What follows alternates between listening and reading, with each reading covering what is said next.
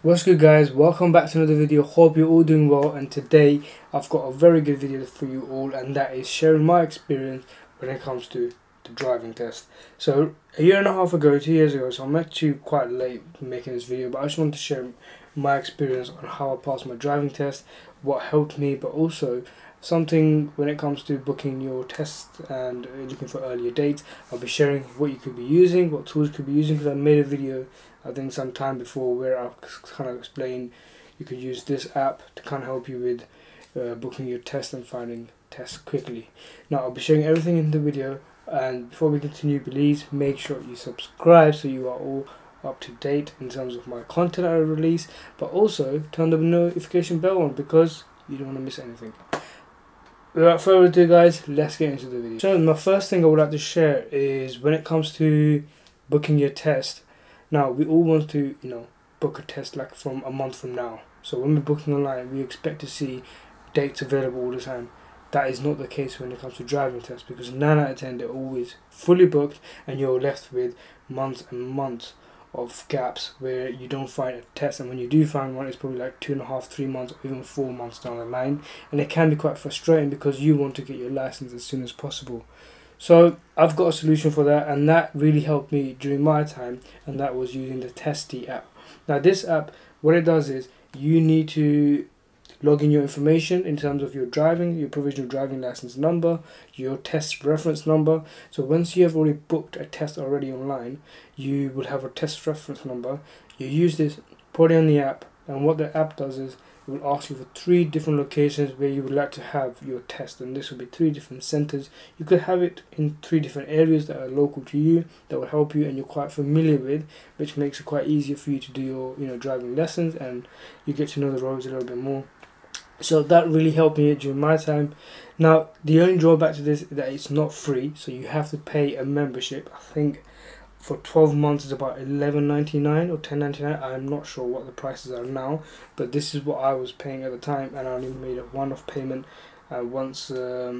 Yeah, and it was worth. Number 2, I would always recommend everyone who are about to sit the driving test is to please get enough sleep. It's so important. You need to be focused, you need to be refreshed, and you need to be really on your focus mode on the day of your test, because you got to be checking out the signs, making sure you know your hazards, because you'll be tested on your awareness, and your awareness needs to be on point. And if it's not on point, if it's lack of sleep, it's going to really affect your test and the result at the end of the day. Number 3, I would always recommend everyone to go over your weak points when it comes to your driving.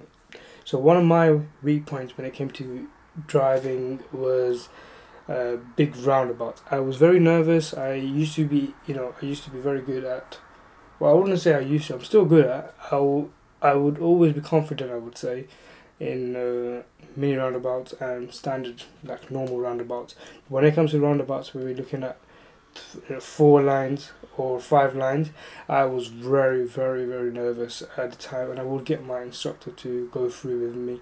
Even a week before my test, I was struggling, and I would ask my instructor to always go through with me at least those big roundabouts, so that when it comes to my test, I'm confident at it.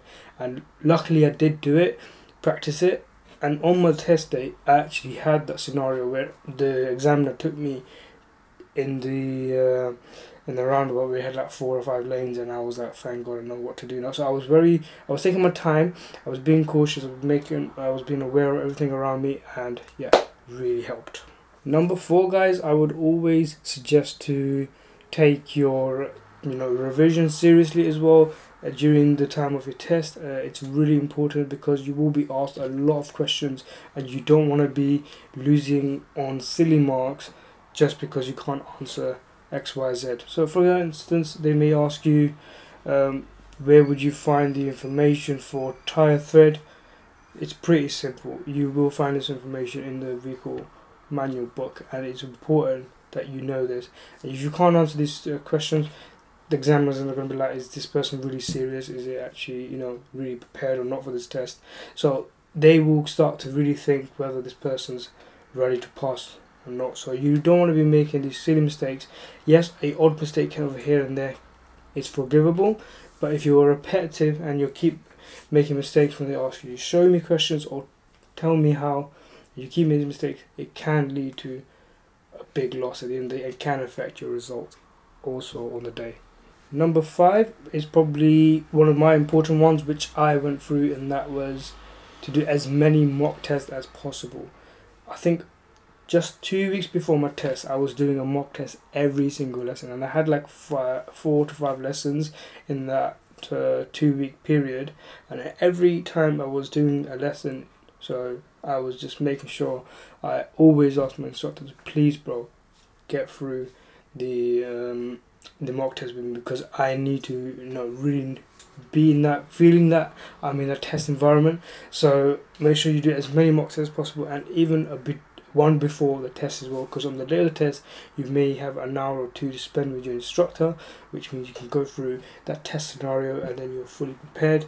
And yeah, that is probably one of the important things I think you should do. Try not to miss too many lessons before your test. Try and do as many as possible, but not overpower it too much. If you have too much information and you can't take it, which will then at the end of the day really affect on the day of the test. Last but not least, I'll probably say just be confident, be relaxed, don't be nervous, which is very important, especially on the day of the test. I'm saying this, but on the day of the test I was nervous. I was okay with my instructor, but when the examiner sat down, and now that's a completely different person. I'm not used to this person.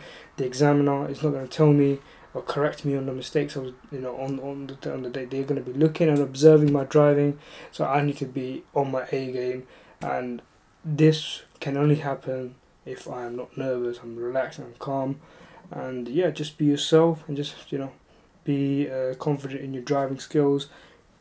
If you need to take time to do that, safety comes first, and at the end of the day it's really about how safe of a driver you are on the road, and that's really what matters, and that is what's going to get you your license.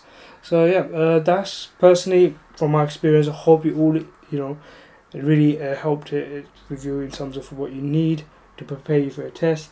Hope you liked the video as well, and if you did, guys, please leave a like, hit subscribe, and turn the notification bell on as well. And that's it for me, guys. Hope you all enjoyed it, and if you did, please leave a like, subscribe, and turn the notification bell on. And until next time, peace out.